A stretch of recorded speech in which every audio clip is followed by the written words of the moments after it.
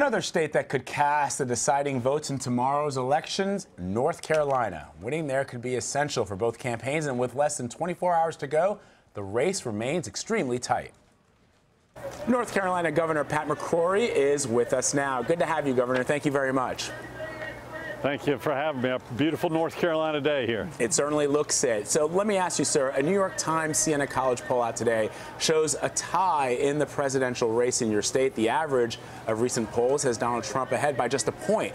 Why is it so close in your state? I think one reason it's close is because there's so much Hillary Clinton fatigue. I think there's Clinton fatigue.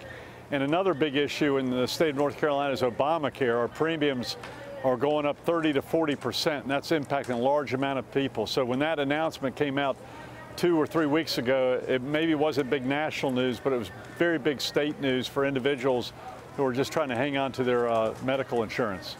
Well, also, sir, it seems so there are more than 2.5 million people that have already voted in your state. 42% are Democratic affiliated and 32% are Republican.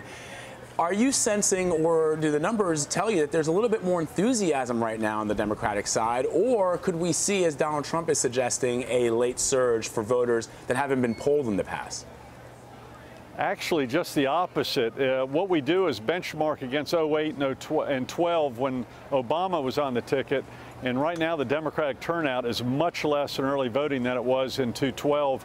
And Republican and independent turnout is up substantially. So you can't look at early voting and compare it to nothing. You have to compare it to 12 when Obama was on the ticket. And I think what we're seeing is there's not enthusiasm with President Obama not on the ticket, and Hillary is not bringing the people out to vote in early voting. So I think right now the advantage is to the Republicans and independents, not just at the presidential level, but also in my race and other races down ticket. Governor, can you guarantee right now a Trump win for North Carolina?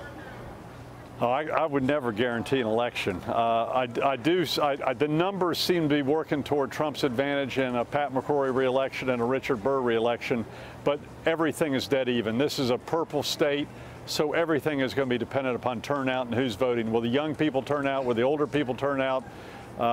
Everything's going to be about turnout and whose turnout is coming out to vote. But we're seeing a huge number of unaffiliated voters, and the question is, who are those unaffiliated voters supporting at the top of the ticket and other parts of the ticket? So it's going to be very interesting. But again, the early voting numbers are an advantage to the Republicans at this point in time.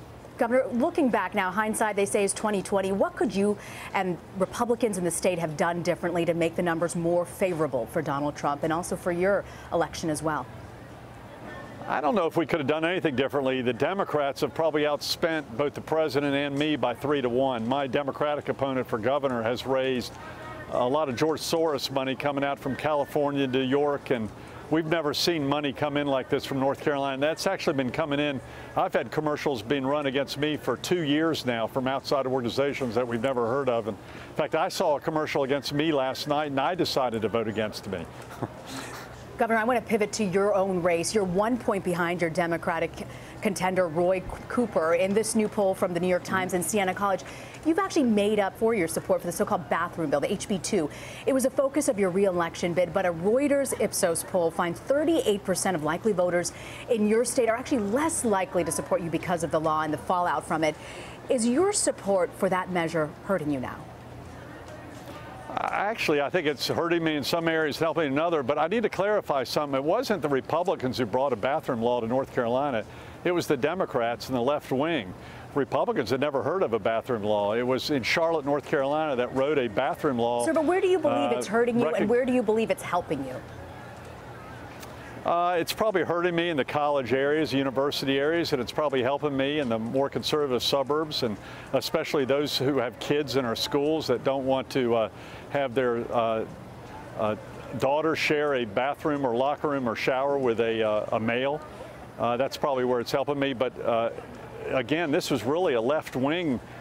They wrote a left-wing law which talked about fining $500 if corporations don't recognize gender identity and gender expression, and a 30-day jail sentence. It was the Democrats that wrote the bathroom law, not the Republicans. We just overturned it.